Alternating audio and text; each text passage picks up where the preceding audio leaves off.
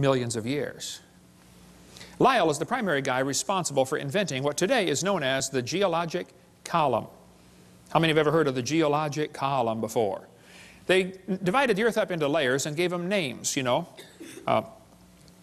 Cenozoic, Mesozoic, Paleozoic, Archaeozoic, all that kind of stuff. Maybe you saw the movie Jurassic Park, named after the Jurassic layer, okay? Each layer of rock was given a name and an age and an index fossil. Now keep in mind, all this was done in 1830 before there ever was a carbon dating, potassium-argon dating, rubidium-strontium dating, lead-208, lead-206, uranium-235, uranium-238. None of those had even been thought of.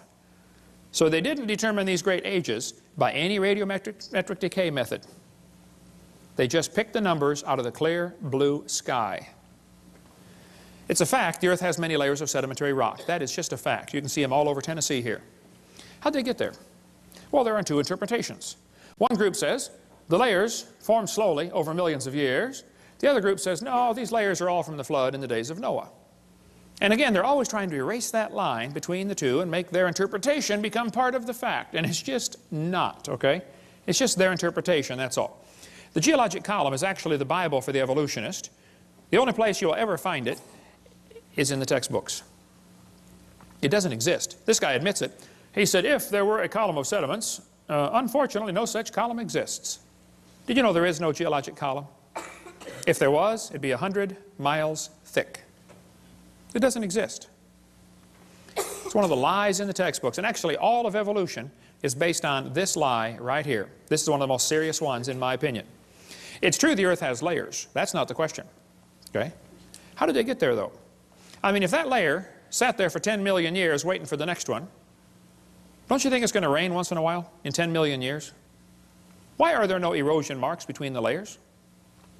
Why are they stacked on top of each other just like a stack of pancakes? And by the way, why are there no soil layers between the rock layers? I mean, soil builds up on top of rock. Don't you think there'd be some soil built up once in a while? Look, if you get a jar of dirt and rocks and gravel and sand and mud and shake it up and set it down, it settles into layers for you in a few minutes. Doesn't take long. How many seen those things you buy at the mall with two pieces of glass and different colored sand in between? You know, you flip it over and it makes all kinds of layers just in a few seconds. It doesn't take long.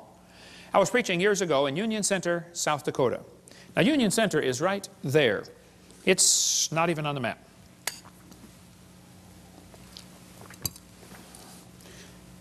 And South Dakota puts everything they can find on the map just to kind of fill in the white places, you know. Well, there were 40 people in the whole town. 38 of them came to church. Other two must have been pulling a calf, I reckon. I don't know. But boy, we had a great meeting, and the preacher said, hey, Hovind, let's go down to Rapid City. They've got a bunch of dinosaurs in the museum there. I said, oh, all right, I like dinosaurs. Let's go. So we all drove down to Rapid City.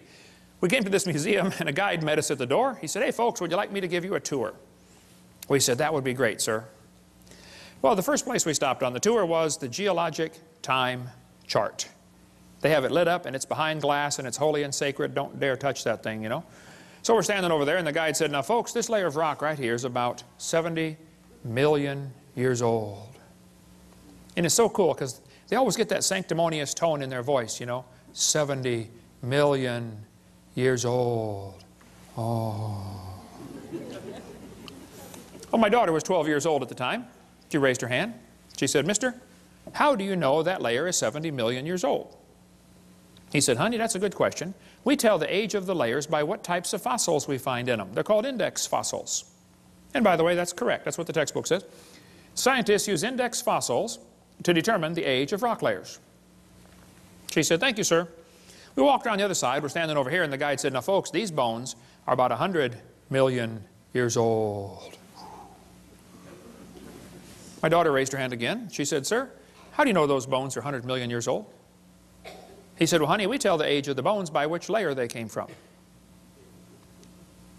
She said, sir, when we were standing over there, you told me you knew the age of the layers by the bones, and now you're telling me you know the age of the bones by the layers.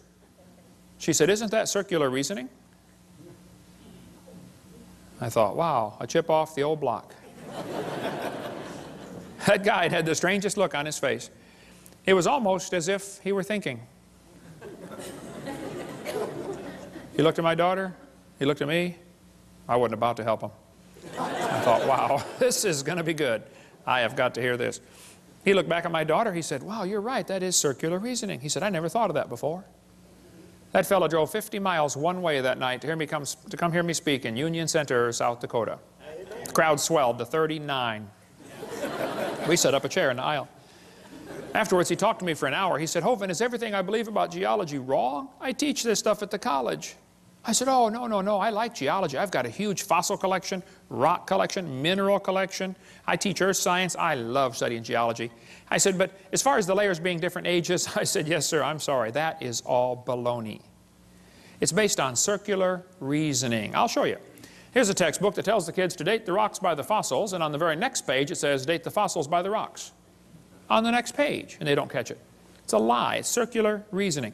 The intelligent layman has long suspected circular reasoning in the use of rocks to date fossils and fossils to date rocks. The geologist has never bothered to think of a good reply, feeling the explanations are not worth the trouble as long as the work brings results. It cannot be denied from a strictly philosophical standpoint. Geologists are arguing in a circle. The relative ages of rocks are determined by the organisms they contain. They date the rocks by the fossils and the fossils by the rocks. Ever since the beginning of the 19th century, fossils have been and still are the best and most accurate method of dating and correlating the rocks in which they occur. Apart from very modern examples, which really are archaeology, I can think of no cases of radioactive decay being used to date fossils. They don't date fossils by potassium-argon dating or carbon dating. That's not how they do it. Radiometric dating would not even be possible if the geologic column had not been erected first. There's no way simply to look at a fossil and say how old it is unless you know the age of the rocks it comes from. This is Niles Eldredge, one of the most famous evolutionists alive today. He said, and this poses something of a problem. Yeah, something poses a big problem, Niles. If we date the rocks by the fossils, how can we then turn around and talk about patterns of evolutionary change through time in the fossil record? Circular reasoning. This guy said the rocks do date the fossils, but the fossils date the rocks more accurately. I think the cheese done fell out of his sandwich. That's what I think. Okay, he's a few fries short of a Happy Meal. It's based on circular reasoning. Okay, this guy said the charge of circular reasoning can be handled several ways. It can be ignored as not the proper concern of the public. It can be denied by calling down the law of evolution. It can be admitted as a common practice or avoided by pragmatic reasoning. But it is all based on circular reasoning. Actually, at the Scopes monkey trial, 1925, over here in Dayton, Tennessee. How far is Dayton from here, Steve? About 100 miles. 100 miles, okay. This is what they were going to use as evidence for evolution. The lowest layers are obviously the oldest. Page 275 of the court transcript. No, the oldest layers are not obviously the oldest. Did you know in still water, sediment layers settle out, the bottom one first, and then the second one, and then the third one? That's correct. But in moving water, you can get 5 or 6 or 10 layers to form simultaneously. They form from one end and travel across. So it's possible to have a fossil on the bottom that is younger than a fossil on top if it's moving water. There's a great video tape called Experiments in Stratification. It covers all that if you want more on that. Or get our video number 6. We'll get more of that later. I like to ask evolutionists, I say, guys, your geologic column contains limestone quite a few places. If I handed you a piece of limestone, how would you know if it's 100-million-year-old Jurassic limestone or 600-million-year-old Cambrian limestone? I mean, exactly what's the difference?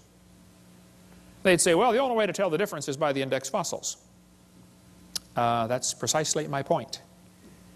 They date the layers by the fossils.